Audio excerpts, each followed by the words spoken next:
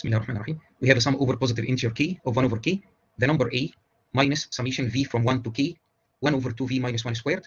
Number a is this double sum, n from 1 to infinity, m from 1 to n, the inverse tangent of 3 over m squared minus m minus 1, times the inverse tangent of 2 over 8 times n minus m squared plus 12 times n minus m plus 3. We need first to evaluate a, interchanging the order of summation. We can sum over positive integer m, n greater than or equal to m. Let's change summation index n by the new index j. J is n minus m. We get summation over non-negative integer j of the inverse tangent of 2 over 8j squared plus 12j plus 3. We can now separate these two sums. Let's start with the sum over m. The argument of the inverse tangent function is 3 over m squared minus m minus 1. We write it as 3 over 1 plus m squared minus m minus 2.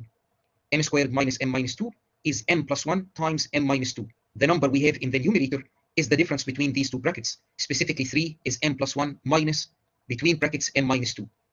The summand is the inverse tangent of m plus 1 minus m minus 2 divided by 1 plus the product of these two brackets. For non-negative u and v, the inverse tangent of u minus v over 1 plus uv is the inverse tangent of u minus the inverse tangent of v. We can write down the summand here as the inverse tangent of m plus 1 minus the inverse tangent of m minus 2. We do this for m greater than or equal to 2 so that m plus 1 and m minus 2 are both non-negative.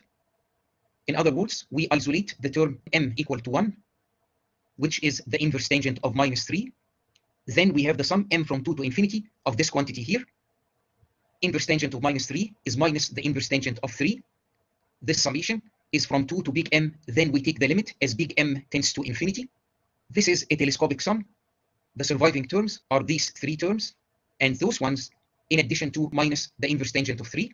As m tends to infinity, each of those inverse tangent functions converges to pi over 2. So we get from here 3 pi over 2. The inverse tangent of 0 is 0. The inverse tangent of 1 is pi over 4. So we have minus pi over 4. We have two more terms, minus the inverse tangent of 2, minus the inverse tangent of 3. For positive x, the inverse tangent of x plus the inverse tangent of 1 over x is pi over 2. We can write the inverse tangent of 2 as pi over 2 minus the inverse tangent of 1/2.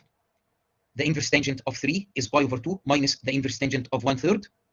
The value of this sum here is pi over 4 plus the inverse tangent of 1/2 plus the inverse tangent of 1/3. This is equal to the inverse tangent of 1/2 plus 1/3 over 1 minus 1/2 times 1/3. This quantity is equal to 1. This bracket is equal to pi over 4, and the sum of interest is pi over 2. We have another sum. Let's try to make it telescopic. The idea here is to define a function h of j equal to bj over cj plus d. b, c, and d are constants. We will try to write down 2 over 3 plus 12j plus 8j squared as h of j plus 1 minus h of j divided by 1 plus h of j plus 1 times h of j. If we succeed in doing this, we can write down the inverse tangent as the inverse tangent of h of j plus 1 minus the inverse tangent of h of j. The argument of the inverse tangent function is written as 1 over 4j squared plus 6j plus 3 over 2.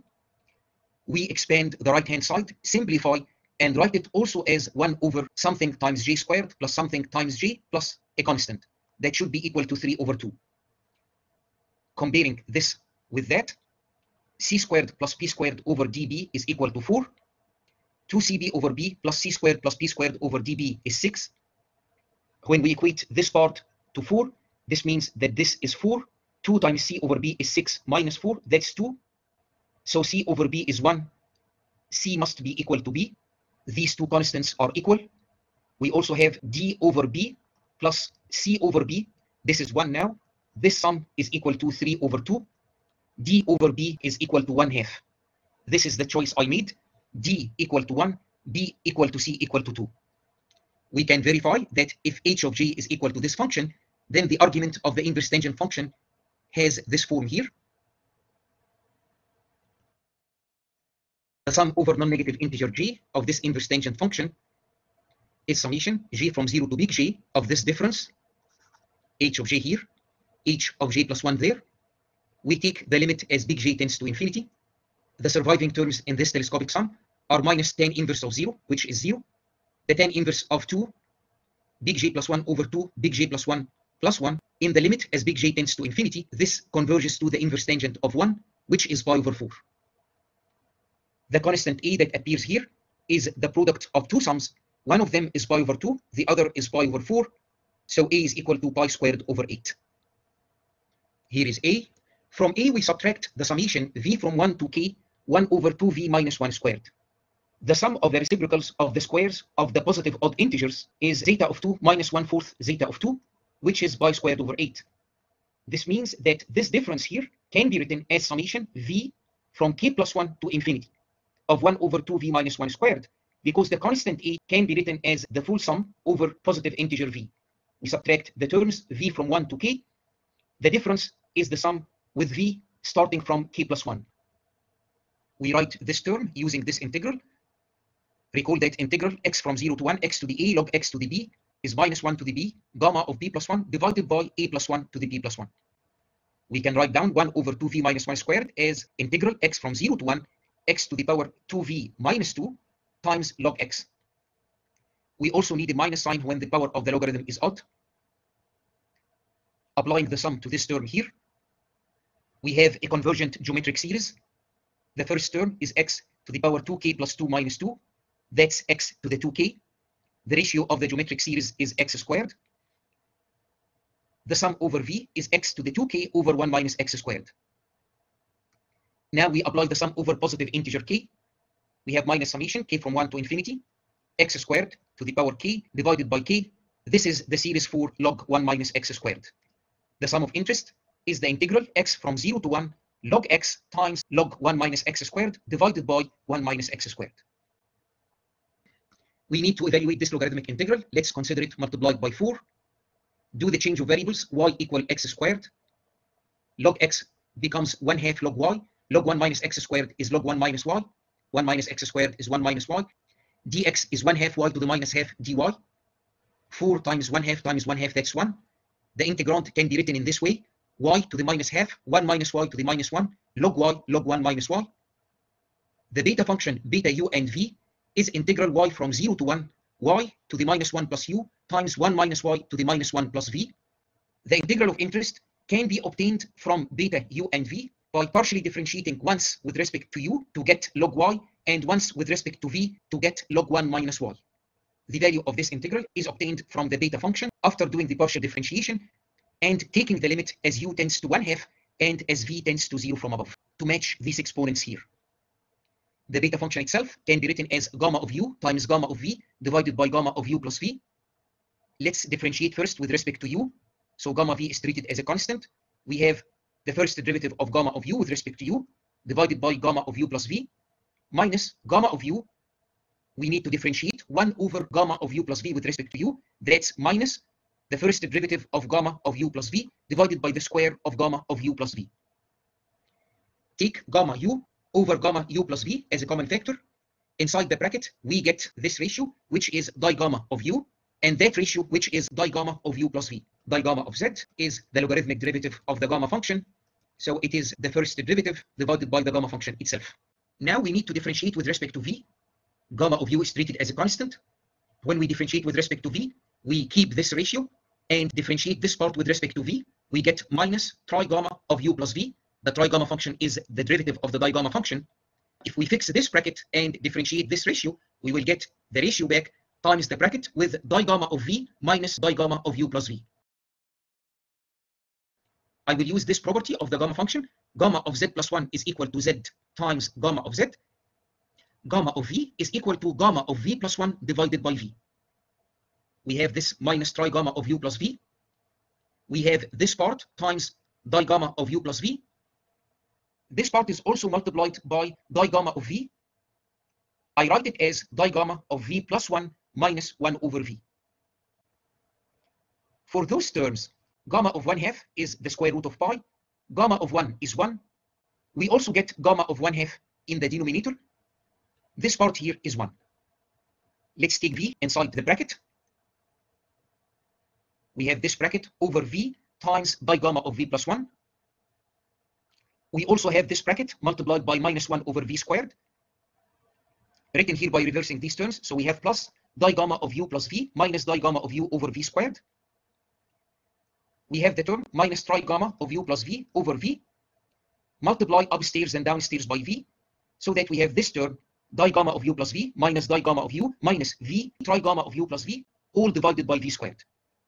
We also have this part divided by v, written again with a plus sign after swapping these two terms. As v tends to 0, the numerator tends to 0 and the denominator tends to 0. We have a 0 over 0 situation. Applying L'Hopital's rule, the limit of this ratio is the limit as v tends to 0 from above of minus trigamma of u plus v divided by 1. The limit is minus trigamma of u. In our case here, this is minus trigamma of 1/2 multiplied by digamma of 1. We find ourselves in a 0 over 0 situation when we handle this ratio and that ratio. In both cases, we also apply L'Hopital's rule. For this part here, we get digamma of 1/2, trigamma of 1/2. For this ratio, when we differentiate the denominator, we get 2v. Upstairs, we get trigamma of u plus v. This is 0 when partially differentiated with respect to v, minus trigamma of u plus v, minus v times the second derivative. These terms go away. We end up with minus 1/2, the second derivative of digamma of u plus v. When v tends to 0 and u tends to 1/2, we get minus 1/2, the second derivative of digamma of 1/2. The integral of interest is given by this quantity here. This is the series representation of the digamma function. When z is equal to 1, these two terms are equal. The sum is equal to 0. Digamma of 1 is minus a small gamma, Euler-Mascheroni constant. The trigamma function, or the first derivative of the digamma function, is summation over non-negative integer j of 1 over j plus z squared. If this is evaluated at 1/2, we get 4 times summation j from 0 to infinity 1 over 2j plus 1 squared. This sum, as on the previous page, is pi squared over 8. Trigamma of 1/2 is 4 times pi squared over 8. That's pi squared over 2. When we differentiate the trigamma function to get the second derivative of the digamma function, we get minus 2 summation j from 0 to infinity 1 over j plus z cubed. Put z equal to 1/2, multiply numerator and denominator by 8. We get the sum of the reciprocals of the cubes of the positive odd integers. That's zeta of 3 minus 1/8 of zeta of 3. 7 over 8 times minus 16 is minus 14. This part here is minus 14 zeta of 3. For digamma of 1/2, we write 1 over j plus 1 as integral t from 0 to 1 of t to the j. We write 1 over j plus z as integral t from 0 to 1 t to the power j plus z minus 1. When z is 1/2, the power here is j minus 1/2. Swapping the order of integration and summation, the sum applied to t to the j is 1 over 1 minus t. The sum applied to t to the j minus 1/2 is t to the minus 1/2, 1 over 1 minus t. Do the change of variables, t equal to x squared. dt is 2x dx. This ratio becomes 1 minus x to the minus 1 over 1 minus x squared. This integral is 2 times integral x from 0 to 1, x minus 1. Downstairs we have 1 minus x times 1 plus x. So this is minus 2 integral x from 0 to 1 of 1 over 1 plus x. This is minus 2 log 1 plus x. When we use the limits of integration, we get minus 2 log 2. Digamma of 1/2 is minus a small gamma minus 2 log 2. Putting everything together, we get that this logarithmic integral, which is this sum of interest, is 7 over 4 zeta of 3 minus pi squared log 2 over 4.